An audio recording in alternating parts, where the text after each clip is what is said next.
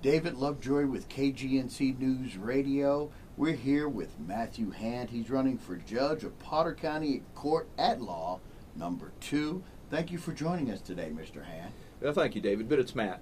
Matt, there you go. I know what Mr. Hand's your father. There we go.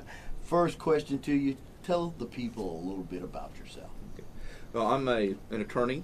I've been with Brown and Fortunato for 22 years. I do civil trial work. I represent clients in a wide range of matters in both state and federal court and advise them in matters that never end up in court. So my practice is a very broad practice. Prior to that, I was an attorney with Phillips Petroleum Company. That's how we came to town.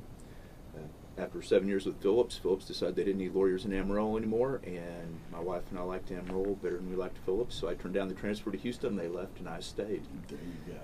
So we've been here since law school in 1988, and been practicing law here ever since.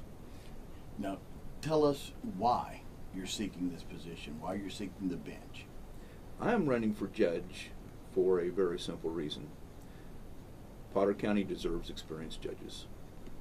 I'm also an Eagle Scout. I believe in service, and by serving as judge Potter County Court Law number 2, it gives me the opportunity to serve Potter County in a profession that's been very good to me and my family. So I'm looking forward to that opportunity. And it's, for me, this is a new interest. A lot of times I talk to attorneys who are running for judge, they talk about how they've always wanted to be the judge. And for me, that's not the case. I like what I do, and I'm good at it. But I've decided after 29 years, I've learned enough, done enough, seen enough, and appeared in front of enough good and bad judges to know the difference. And I understand how a court should work for the benefit of the people that it serves. So after 29 years, I've decided this is a job that I can do, and I would like to do it for the people of Potter County. Now, if you win this election, you win the bench. What is the one thing or things that you would want to implement or do right away? Okay. Well, Potter County Court Law number 2 has been run well by the current judge, and it doesn't have a lot of the problems some of the other races are talking about with things that need to be done right away. But that doesn't mean there's not some room for improvement. What I would look to be doing is looking to speed up the process overall. Justice delayed is justice denied many times. So what we will look at doing is we will look at having regular dockets for trials, both jury trials and non-jury trials. And we will set the cases to be tried as soon as possible. A lot of times cases languish because the time frame set by the judge is long enough that lawyers don't need to work their case. Cases can be worked, most cases can be put together and ready for trial much faster, especially in this court because we're dealing with misdemeanor crimes. So having a trial docket that forces the attorneys to look at their files, move them, they come to a conclusion more rapidly, which helps assure justice. If those who are not guilty, it frees them from the charges.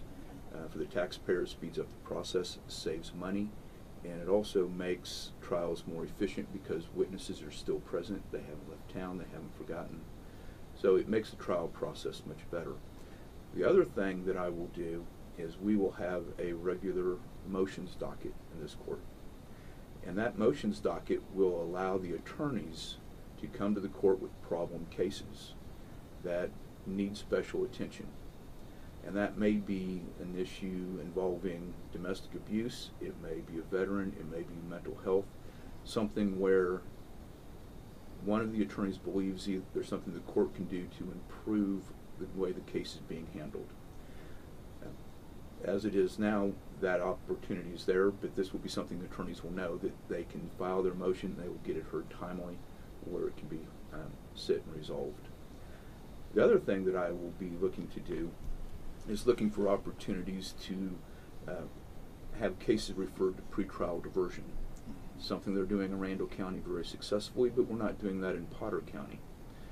And the benefit to that is it allows first-time offenders, nonviolent offenders, to work with the professionals at community supervision, get help for problems that they may have that's brought them into the system, whether it be drugs or alcohol, anger issues, whatever it might be. Allow them to get help to resolve those problems so they don't become repeat offenders. If they successfully complete that program, they haven't been charged, they don't have the stigma of a criminal record. And not only that, they also, through that program, they pay a supervision fee that helps fund the program. It's a win-win solution. It's good for the offender because it avoids problems related to having a criminal record. It's good for their family and children because it keeps them in the house and helps them get help where they need help to improve their situation at home. And it's good for the taxpayers because if we can keep people from coming back into the system, we're saving money, we're saving jail space, and we're building a better community. It's a win-win situation all the way around. Right. Well, thank you for taking time to come hang out with us, Matt. Of course, early voting is going on now for the March 6th primary election. Good luck in your campaign. Well, thank you very much. I appreciate it, and thank you for having me. Anytime.